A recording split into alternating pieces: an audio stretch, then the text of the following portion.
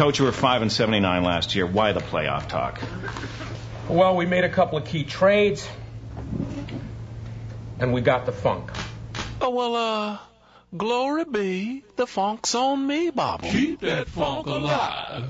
And unfortunately, the funk is, in fact, on me in the form of the dreaded Black Goop on my Nanao chassis and my Blast City arcade cabinet.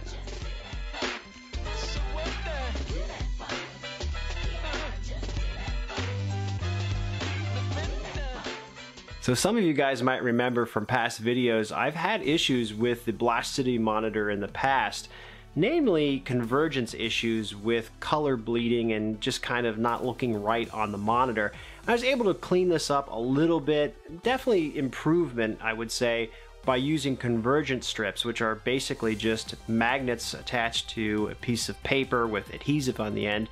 You got to be careful, but you can kind of slide these in around the back of the monitor and kind of, you know, fix the way the light's bending on the monitor, and, you know, trial and error. It's a tedious task, but it definitely looks better than when I started.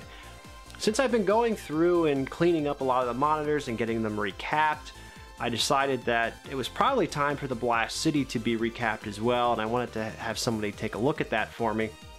And of course, when I go to pull this thing out, I see the dreaded Black Goop all over the chassis. For a while, there seemed to be a lot of debate about this stuff, but I think the consensus is now that, for the most part, surprisingly, the Black Goop is relatively harmless since it's non-conductive on the chassis. It seems to be potting compound that's leaking from one of the components here on the board, but nonetheless, I'm gonna get this board recapped. I want this stuff cleaned up, so I gotta pull it out and get it ready to be serviced.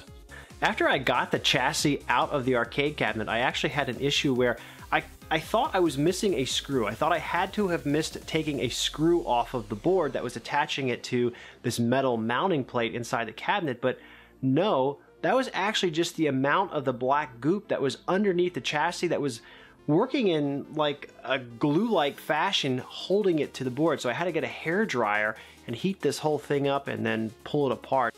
So it was a little messy, but also not the worst thing that I've encountered as far as arcades go. So you guys already know where I'm going to turn for this. I'm going to go to Chad at Arcade Cup. The guy's just brilliant and a true master at repairing and going over arcade chassis and getting monitors back to where they used to be in their glory days.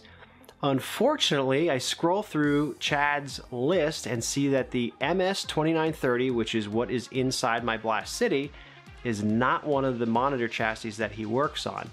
Now, I can only assume why that might be. Maybe it's a lack of parts, maybe it's the Black Goop he's tired of dealing with. I don't know. I sent Chad a message and asked, hey, would you be willing? This monitor chassis is fully working as of today.